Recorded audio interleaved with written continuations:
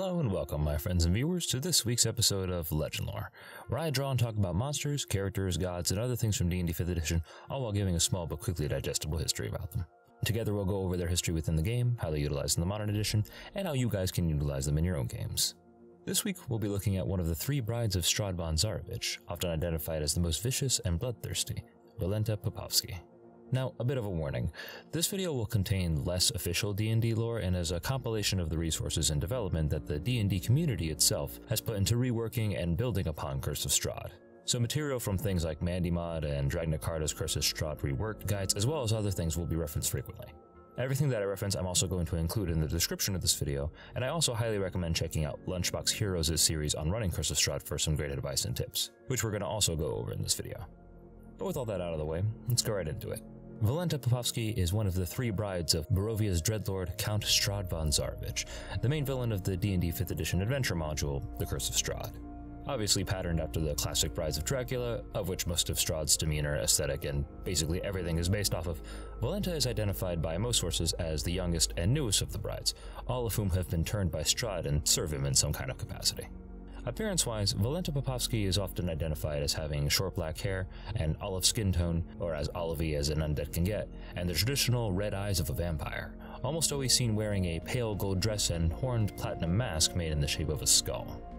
If you wanted to go the slightly more demented route like I do, perhaps consider making the mask an actual skull of a person or a creature that she killed, wearing it as a sort of trophy and fashion statement at the suggestion of another bride like Ludmilla or Anastasia. With that said, please ignore the fact that my depiction completely disregards all of these details, save for the mask, as I, like many dungeon masters, have my own idea of how Volenta should really look like, and I'll share my inspirations later on in this video.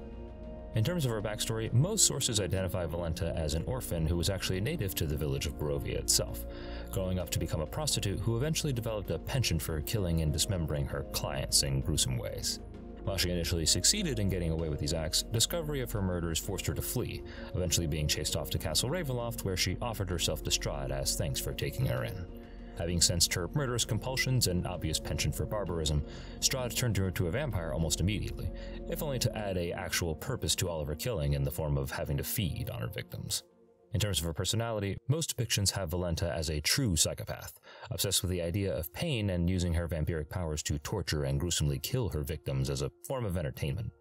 As such, she is the most reckless and willful of the three vampire brides, her viciousness and almost bratty nature often testing the nerves of both Strahd and the other brides. She's constantly pushing boundaries and testing the limits of her peers, only reined in by the obsessive belief that Strahd will love her for all eternity, almost flat out ignoring any warnings from Ludmilla about how the Count has become infatuated with the latest incarnation of Tatiana, his true love.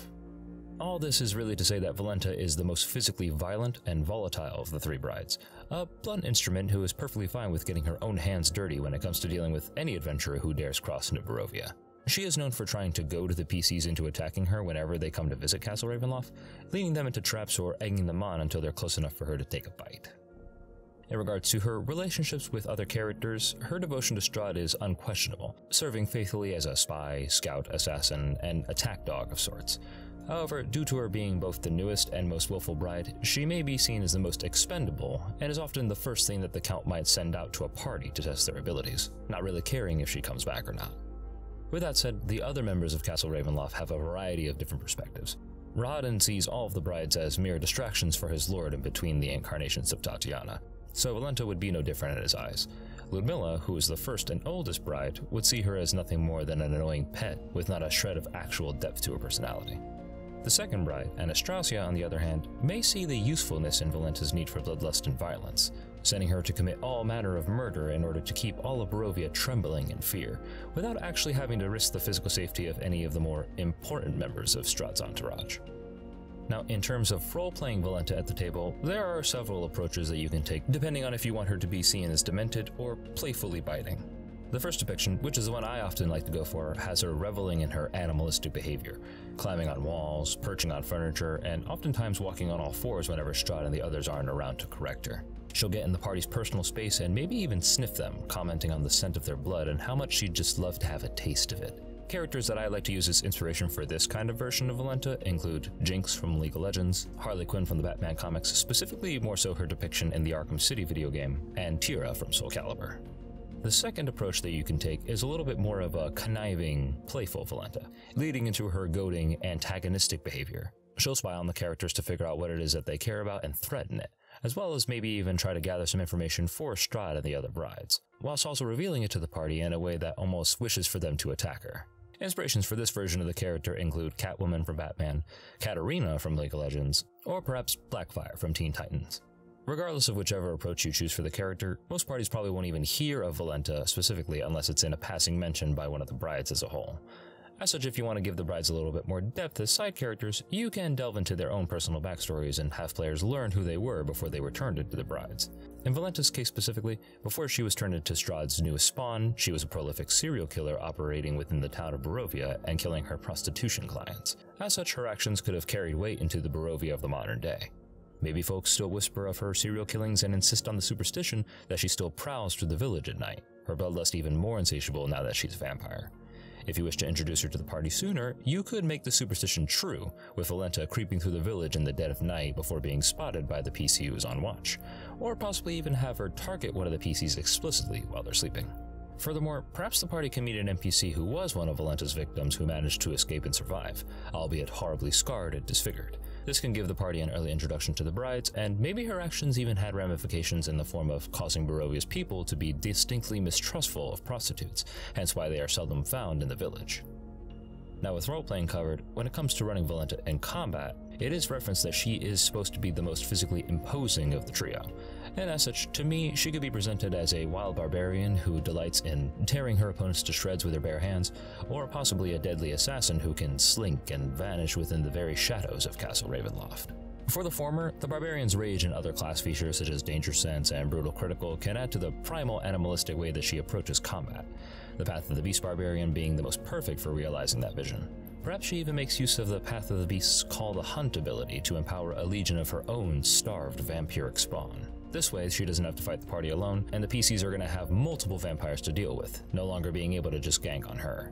On the flip side, a more playful, cunning Volenta would make for a great rogue or even a monk if flavored correctly, with the Way of Shadow allowing her to literally vanish and teleport between the many dark halls of Castle Ravenloft in pursuit of any nosy, investigating party members. Stunning Strike and martial arts in particular can show an intimate understanding of humanoid biology via her torture sessions and experimentation, and perhaps her bite attack can allow her to regain not just hit points, but also key points over the course of the fight.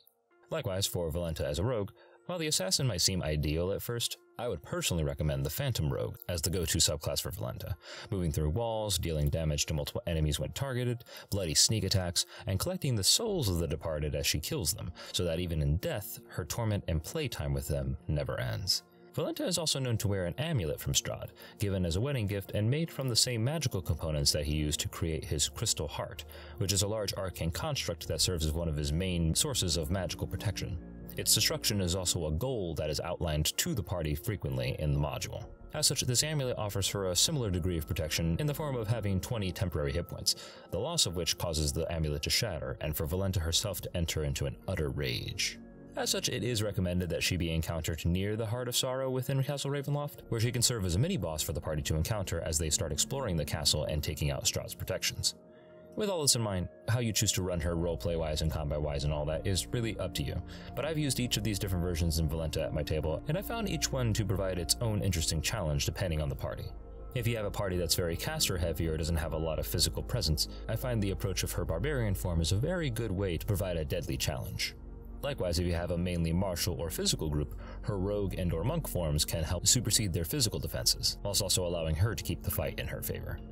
As such, in lieu of having a magic item for this video, I've decided to create 3 different versions of Volenta based on each of these 3 different approaches that I have talked about. We have a barbarian one, a rogue one, and a monk one, and they're all linked in the description below for you guys to use in your games. Their design philosophy is heavily influenced by Matt Colville's action-oriented monsters, so I will warn that ahead of time. But with that, that's our coverage of Volenta Popofsky, third bride of Strahd, everyone. I want to thank all of you guys for watching, and I really do insist that you check out all of these different sources for great advice on running and modifying Curse of Strahd to feel a little bit more cohesive and interesting. If you guys enjoyed this video, please like, share, subscribe, and press the little bell icon to be notified of future videos. And also, please comment down below how you guys have run or encountered Volenta in your various different types of games. And also, let me know what you guys would like to see in upcoming videos. But until then,